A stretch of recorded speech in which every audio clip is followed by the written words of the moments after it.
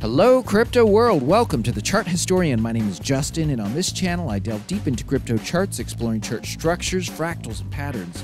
So in this video, I'd like to talk about Casper, and in particular, I'd like to talk about the Casper bull run structure. So I would like to start getting you familiar with that structure. So for those of you who are new to this channel, Casper has a repetitive macro structure. We have been slowly grinding our way through what would be a sideways range-bound time that comes before the bull run. So this sideways range-bound time exists after the decline from the bull run and before the next bull run.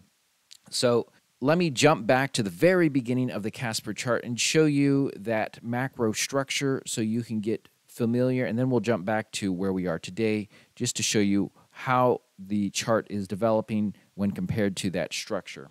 Okay, so this is at the very beginning of the Casper chart. Now I'm on a 1 hour candle, and to do that I use CoinTrader Pro. This allows me to go back to the very beginning of the Casper chart on a small time frame, and it's important to be on a small time frame so you can see the nuances of that macro structure. So this is that sideways range-bound time that I was talking to you about. It comes after the decline and before the next bull run. So it takes place here again, and it takes place after the decline and before the next bull run. So we are currently right here working on this bounce, or if you will, this bounce. Now, since we have two iterations of this, there's the chance that Casper will follow one over the other, or it could sometimes be a combination of both. However, in this case, it has favored this one much more, and I will show you what I'm talking about. Let's jump back to where we are today and examine this structure right here, copy and pasted onto today's chart. Okay, so as you can see, that structure does match fairly well. So we have moved up. We have done this little consolidation right here. I believe we have peaked out for what we are going to do on this move up right here. So we are in the decline phase. I believe we will begin on this bounce soon. We'll have to see how this materializes. So this decline still has likely more to go. We'll have to see again how this materializes. Now it's important to remember that when a fractal repeats, for those of you who are new, the structure repeats, but the timing, height, and depth, those do not copy over. Those will be original every single time a fractal repeats. So it can give a veneer of originality to the structure, even though it is following the basic idea. So we can see that even in this. So it's similar, but it's not exact. There's differences, there's nuances. So for instance, right here in the fractal, it moves up, whereas in today's chart, it kind of stair-stepped up. So it was a little different, but it was moving up. That was what it was doing. So as you can see, we have this part to go. Now, this part could take some time right here for this sideways part to play out. We have this decline too if it continues to follow this structure. Now at any point it could switch over to the original one, which is this structure right here. Let me put that one on. So as you can see, while there are some similarities, I think as of now it is following the other structure a bit closer. So how this continues to play out, it could be a mixture of the two. It could continue to follow this one closer. We'll have to see how it materializes. Whatever it's going to do, it's going to be an original iteration of whatever it is following. So even as we saw this stair-stepping thing as it moves up, that is original to today's structure. It's not what the original fractal did, but it is doing what it should be doing. It should be moving up at this point, and that's what it does today as it did in this fractal. So let's jump back to the beginning and let's dive into what that bull run structure looks like. Okay, so here we are at the very beginning of the Casper chart, and the Casper chart starts with a bull run. So you have this move up, and then it pulls back quite drastically before eventually moving back up again and coming to a peak. So that is the first iteration of a bull run structure on the Casper chart. And it's important to be familiar with this because it is these original ones that will be copied over and over again throughout Casper's history. Although this is not a complete bull run right here, it's missing the lower part of the bull run.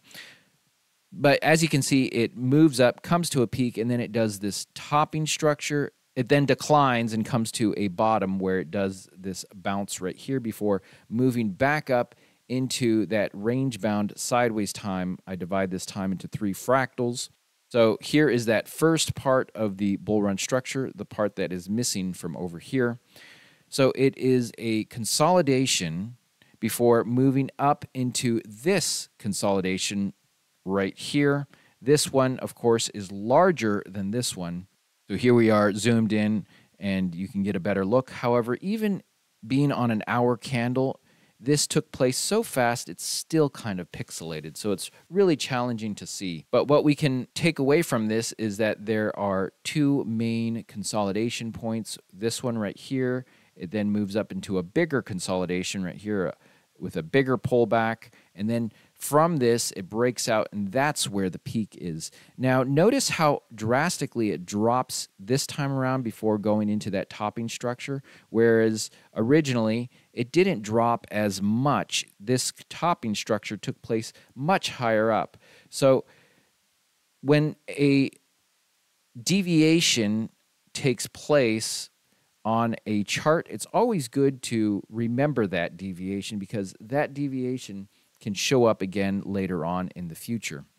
So here is that topping structure. It takes place on lower down, and then it goes into that decline. There's that bounce, which marks the bottom of the decline. It then moves back up into its range-bound sideways time again with those 3 fractals. The first one is basically it's 2 rough idea of a wave.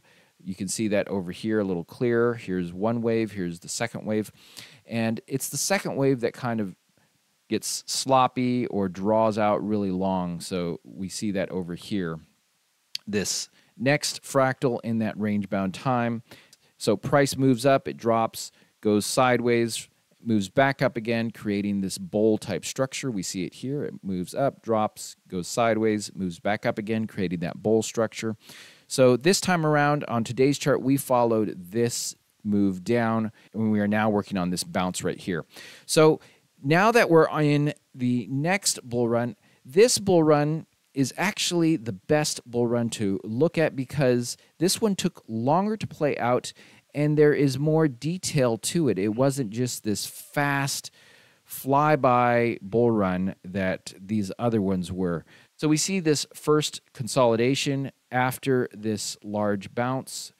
And then, of course, we have the next consolidation further up, which is the larger one. But if we examine in between these 2 consolidations, we see 2 smaller consolidations that weren't really visible on these other ones just because they happened in a very short amount of time. But I imagine if you were able to zoom in on a real small time frame, we might see the same kind of thing at play in that one as well.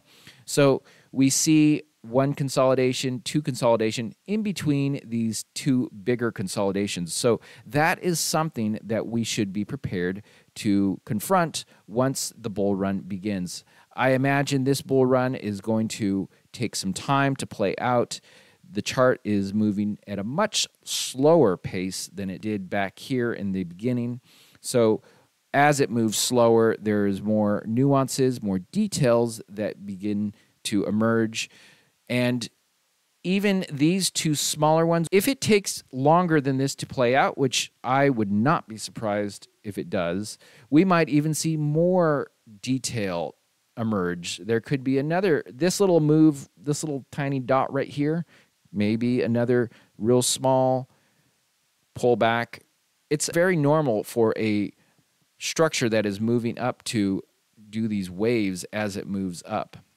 But what we see from this one is we see a major one over here, we see a major one here, and we see these 2 smaller ones in between those 2 major ones. So just like the other ones, it breaks from this major consolidation and finally shoots up and forms a peak. Also, just like we saw in this bull run, where it declined quite a bit more than this one before that topping structure, well, we have the same concept at play. Remember, I told you, remember those deviations because they can show up again. We see that here. It really, really fell. It just plunged. And you have that topping structure way down here. Now, once we get into this part of the structure, it begins to slow down. It goes much slower. This sideways range-bound time, you have to be on a day candle for most of it to see the structures because it's going at a much slower pace. I'll show you these briefly. I'm going to jump over to TradingView. Okay, so I'm on a 4-hour candle, and even then on this topping structure, it's very zoomed out, so it's hard to see the nuances, but here's that topping structure. It then goes into that decline where you have the bounce. Okay, so I zoomed in here on that decline, and you can see that bounce at the bottom. That is where the decline terminates. It then moves up into that range-bound fractal, the first one, where it is basically 2 waves. Here's the first wave, here is the second wave, and just like the original one over here where that second wave kind of drags out and is kind of sloppy over, you see it over here. We see the same thing happen over here where it just drags out. It takes forever to kind of terminate before going into the next fractal where we have that move up, that decline. It goes sideways, it moves up again, forming a bowl structure. Let's put a little depth there to it. So this one has, since it's going at a slower pace, we see more detail. We see how it actually kind of stair steps out of this bowl structure up to that next peak. So we are now entering into that bounce over here, and as we see over here.